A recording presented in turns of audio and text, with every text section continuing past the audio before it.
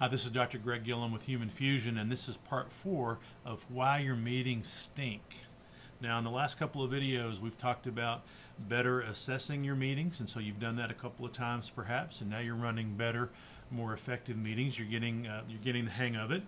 And then we talked about better preparation, and so you've been doing that, and now you feel like you really have the right people there, you have the right content, and now we're moving on to probably the most important strategy of all, and that is facilitation. Now, remember, facilitation starts not when the meeting starts, but actually when people are just starting to walk in the room. Are you greeting them in a friendly manner? Do you have water on the table? Do you have snacks? Are you playing music in the background, some things that can fill up with a little bit of white noise, those types of things? These are all just kind of housekeeping 101 rules that go with training and running meetings. And so the author also recommends here that you open up with a purpose statement. So remember, when we wrote the agenda earlier, we might even have written the goals of the meeting on the top of the agenda. So that's a perfect time to say, hey, this is the goal of this meeting. The outcome is to accomplish X, Y, Z, that kind of thing. Do you have meeting values?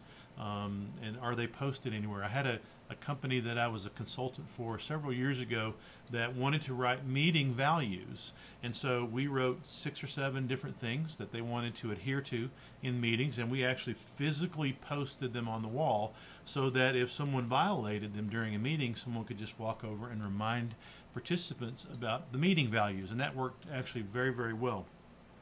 Now, once the meeting actually gets started, you're going to shift into facilitation mode, primarily a support role during the rest of the meeting. So you're going to be, sort of encouraging a give and take.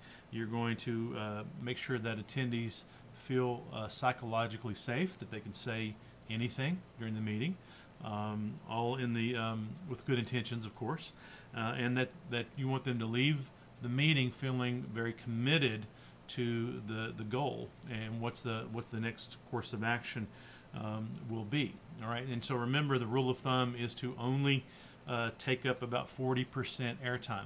You want the participants having it way more than half, so 60% is the goal there. Kind of assess that. How can you get people to participate more? You know, sometimes you say, hey, can I have a show of hands of who feels that way or who doesn't feel that way? That's one good thing. Some people have even introduced like anonymous website polls that people can go on their phone, and you can very quickly get an anonymous reading on something. That's a good idea. And the last idea that I really like here is something called brainwriting, which is simply, instead of brainstorming, where people are kind of under stress, a little bit, creative tension to come up with new ideas, you ask someone to read, maybe a half a page or whatever it is. You ask them to read it and then think about it and then write their thoughts before they actually brainstorm, and that's called brain writing, and that's been a very effective technique for me over the last few months as I've just introduced that into my training sessions. All right, that's it. That's part 4. In the last video, we'll talk about the last strategy tip for getting rid of these stinky meetings. So I hope that helps.